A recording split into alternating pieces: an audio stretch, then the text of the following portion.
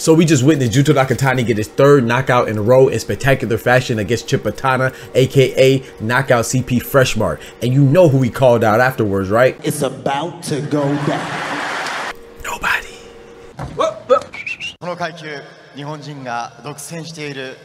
Tell us a little bit about your future plan.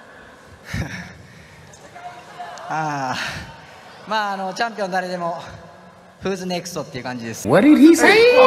I'm like, who's next? Anyone who has a championship belt, I'm welcome to fight you. If I tell you I'm good, probably you will say I'm boasting. If I tell you I'm no good, you know one line. Yo, what's good, Boxing Talk family? It's your boy, Dr. PGNG, Unpraised Guy to Get Money, back for another YouTube video.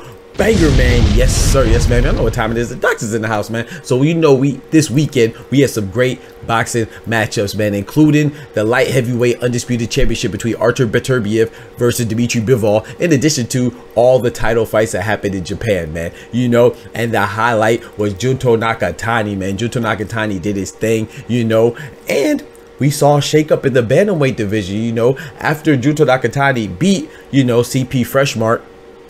Man, he dropped him, baby, and he went from 76-1 to 76-2. And you know who his other loss was to? Takuma Inoue. But Junto Nakatani said, hey, I'm not going to be upped. You know what I'm saying? I'm not going to be outdone. I'm going to be the first person to stop Freshmart, which he was, man. He did so in great fashion. Another highlight reel knockout put into the bag, you know, by Junto Nakatani. Now, you know, the crazy part of this is we had a shakeup in the bantamweight division, like I said, man, and it was none other than Takuma Inoue, who's the younger brother of the pound for pound sensation Naoya Inoue, man. Takuma Inoue, a lot of us were looking forward to the potential matchup between Junto Nakatani and Takuma Inoue for unification at the bantamweight division, because we have 4 champions, right? Junto Nakatani, Takuma Inoue, Ryosuke Nishida, and Yoshiki Takei, right? However, you know, you can't have boxing without the drama. Takuma Inoue actually fought against Tsutsumi and he ended up losing, man. Tsutsumi put that pressure on him, man, and you know, it was just too much and too overwhelming for Takuma Inoue to overcome. I think that he was anticipating Tsutsumi to kind of run out of gas, but when he didn't, it kind of took Takuma Inoue by surprise. Now, with Tsutsumi winning that fight, which he deserved, by the way, you know, we have another champion. Instead of Takuma Inoue, in comes Tsutsumi. Those of you that are familiar with Tsutsumi, you should be. If you're not, you know, he is the same guy who had a Fight of the Year candidate last year in December against Anaguchi. And unfortunately, as a result of that fight, you know, you don't play boxing. Boxing is serious. Anaguchi actually fell into a coma, had to get rushed to the hospital, and had emergency craniotomy, you know, brain surgery done on him. But unfortunately, the young man didn't make it, you know, only 23 years old. Rest in peace to Anaguchi, man. He never woke up, and he passed away in January, unfortunately.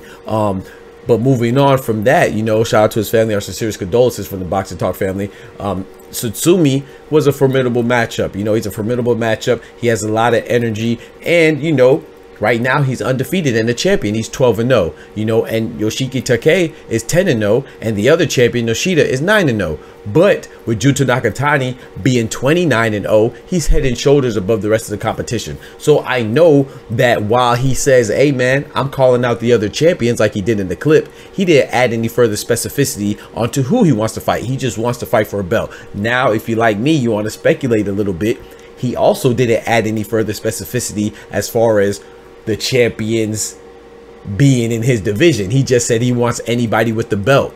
Well, I know of a guy, you know, who has a belt in a higher division. In fact, he got 4 of them things. Yeah, Naoya Inoue. While he refrained from, you know, isolating anybody in particular, he did just say, I want to fight the champs. He could have easily said, hey, I want Yoshiki Takei, because Yoshiki Takei was actually in the building. You know, he was actually in the building, the ringside, scouting out and scoping out the competition, you know, in Junto Nakatani.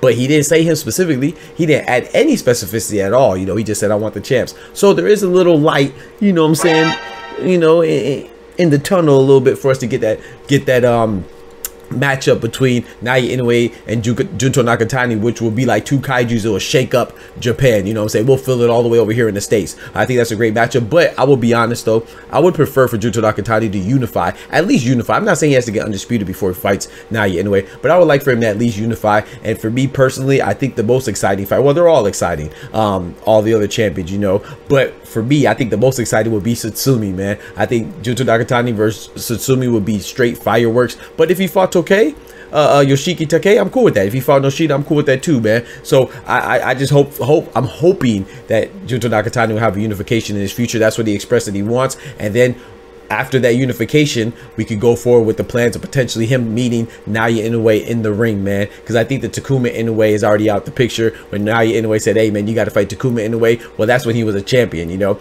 You got to fight him first. But there's no need to fight him first now because Takuma Inoue is no longer a champion. Now, Takuma Inoue could always bounce back. You know, I think he's capable of it. But right now, that fight just doesn't make any sense anymore. But if Junto Nakatani, if he is mandated by Naoya Inoue to fight somebody in the family, maybe he could go fight Koki Inoue, who's at 140. I like Junto Nakatani to win there too, you know. Koki Inoue is Naoya Inoue's cousin. But yeah, all jokes aside though, I want Junto Nakatani to try to unify and maybe even get undisputed, but try to unify and then maybe take on Naoya Inoue. And I think that matchup right there is fire, man.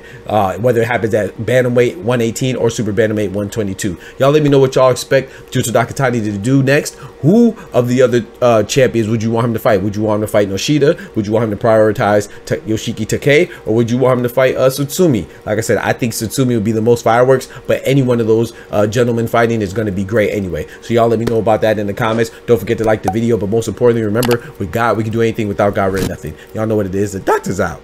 Peace. God bless. From the hood to college, both worlds they had to meet. 6 degrees between us, so cold, we're about to freeze. But we're Florida boys, hot takes, we bring the heat. We're moving the culture, the engineers to the streets.